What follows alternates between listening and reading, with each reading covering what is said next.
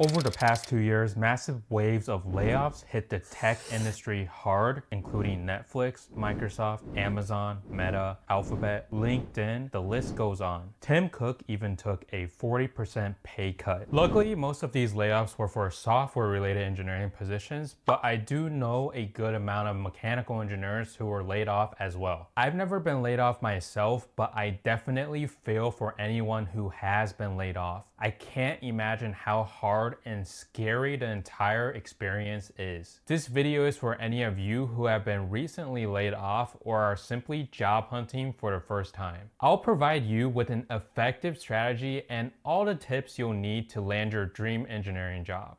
To start off, we need to first figure out what's your ideal dream job. You need to first ask yourself, which industries are you most passionate about? Whether it's aerospace, automotive, or robotics, understanding your preferences will help guide your job search. For example, if you know that your dream job is to work in the aerospace industry and that you hate the tech industry, apply to places like Airbus, Boeing, General Electric, Safran, and SpaceX. Don't even waste your precious time applying for jobs at Apple, Meta, or Amazon. It's very easy to fall into the trap of mass applying to job positions without even reading the job descriptions and narrowing down your options. But just take a moment to jot down your interests and all the areas of mechanical engineering that excite you. This clarity will not only help you focus your efforts, but also stand out to potential employers who appreciate dedication and passion. Now that you have a good idea of what a dream job looks like for you, you can start to put together a job searching strategy, which includes goals and deadlines. There are a gazillion job search websites out there, and you shouldn't use most of them.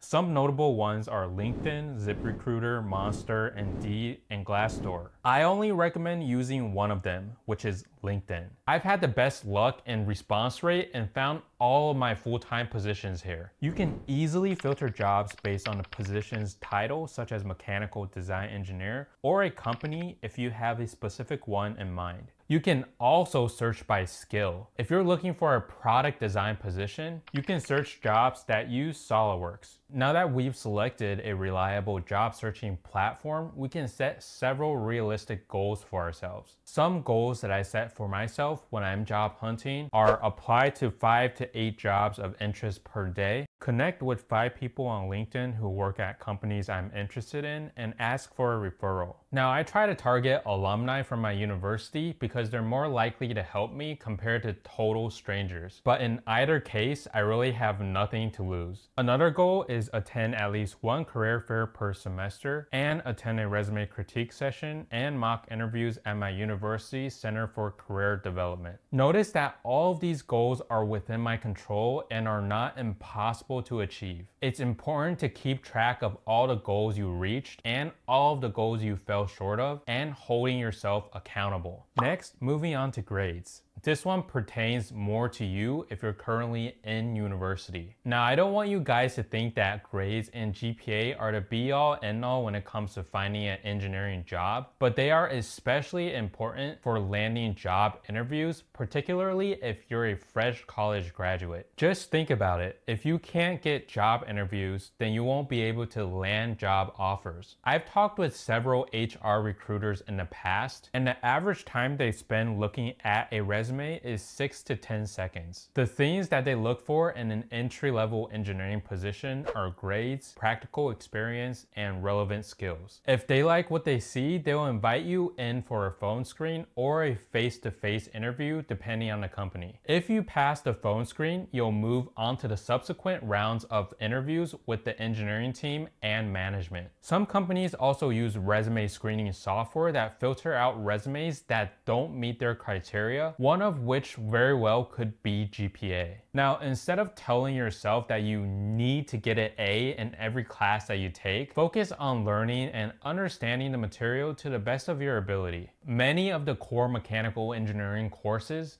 including statics and dynamics, mechanics of materials, material science, heat transfer, thermodynamics, fluid mechanics, manufacturing processes, and engineering design. Heavily involve calculus and physics, so you want to make sure to really buckle down in your calculus 1, 2, 3, and differential equations classes, as well as physics, which includes Newtonian mechanics and electricity and magnetism. From my experience doing the homeworks, practice exams, problems from your textbook, and reviewing your mistakes definitely are conducive to success. However, I felt that doing practice problems was insufficient for teaching me the more abstract and complicated concepts. Today's video is sponsored by Brilliant, which is the ultimate platform for hands-on learning in math, science, and engineering. What makes Brilliant unique is its unwavering commitment to delivering fresh content every month, ensuring a continuous flow of captivating lessons. Whether you're a beginner or expanding on existing knowledge, Brilliant customizes its content to your needs, providing the flexibility for self-paced learning on your phone, tablet, or computer. I've personally taken all the math and physics courses on Brilliant, and they were all game-changing. Their compact lessons and intuitive learning paths helped me to understand concepts more fully and deeply, and significantly improved my information retention compared to traditional lectures. Brilliant was a key player both in my educational journey and job hunt. One course that I found to be very helpful was the classical mechanics course. It covers everything from kinematics to forces to momentum, using real-world problems like calculating how much fuel a rocket needs to get to space. Try out everything Brilliant has to offer free for a full 30 days using my link brilliant.org/engineeringgonewild listed in the description below. The first 200 of you will get 20% off Brilliant's annual premium subscription.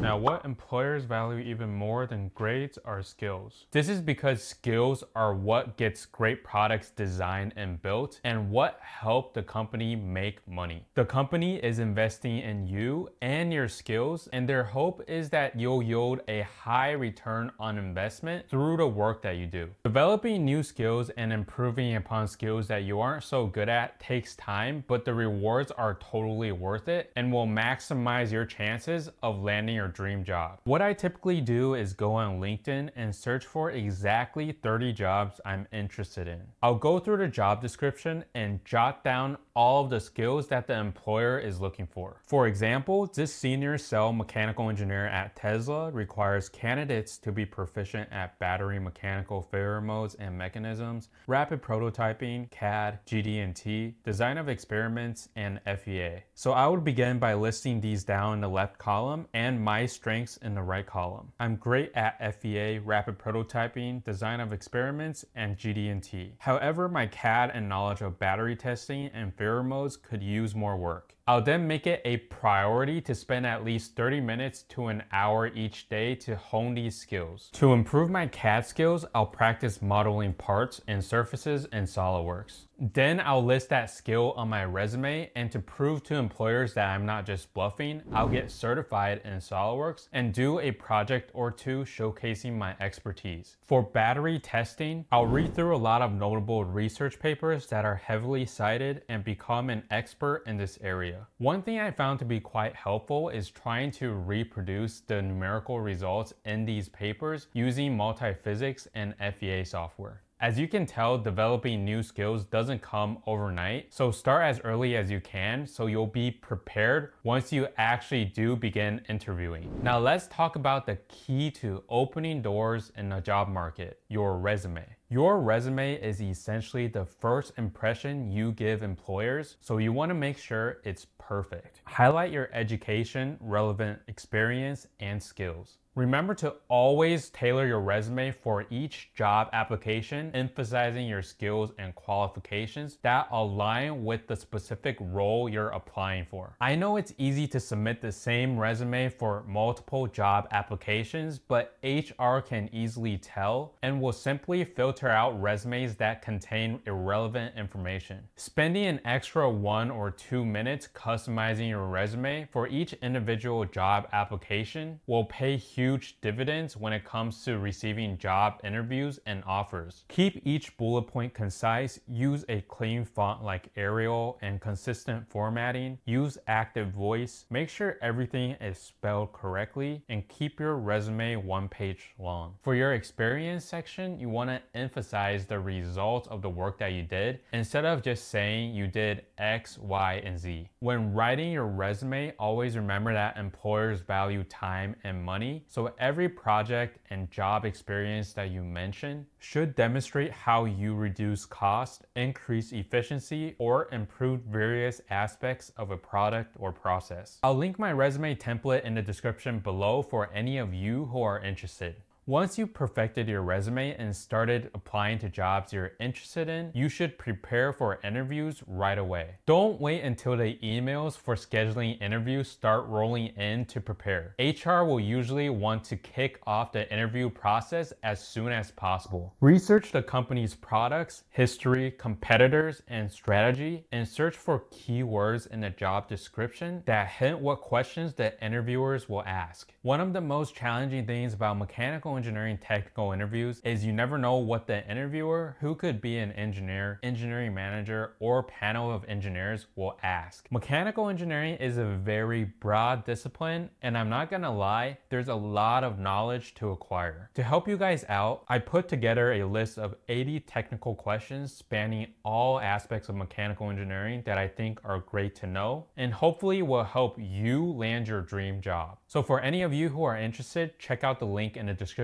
below. You should also know your resume inside and out. If you made it past the phone screen with HR and onto the second round of interviews, it's very likely your resume is pretty good. I bombed my first couple of interviews because I focused way too much on the technical questions and completely forgot about my resume. You need to know every bullet point and every word in every sentence because engineering managers love to kick off an interview by going through your resume before getting into the actual technical questions. With the rise of AI, there are a plethora of tools that you can leverage to do mock interviews, including ChatGPT. But nothing beats a real face-to-face mock interview with a friend or someone from your school's career development office. Whenever you do mock interviews, always record the entire process with your phone so you can watch it afterwards to hear what you sound like and examine your body language. The way we think we sound and how we actually sound can be day and night difference. The great thing about recording yourself is that you can answer questions basically anywhere until you're happy with the way you sound. Last but not least is networking.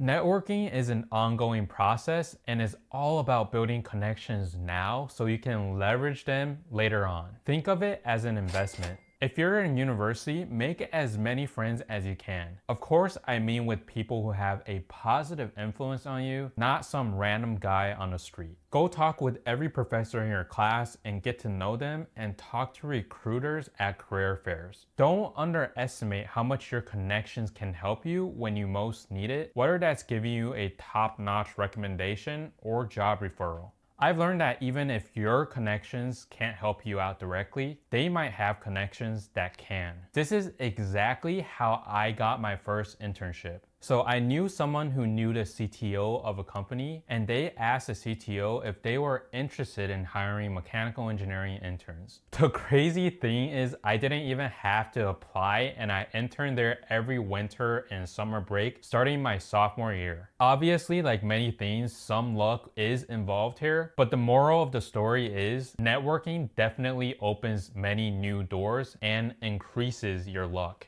Alright guys, that's it for today. As always, thank you so much for watching, and if you found this video helpful, be sure to check out my video here where I share my strategy on how to ace any engineering technical interview, and I'll see you in the next one. Peace.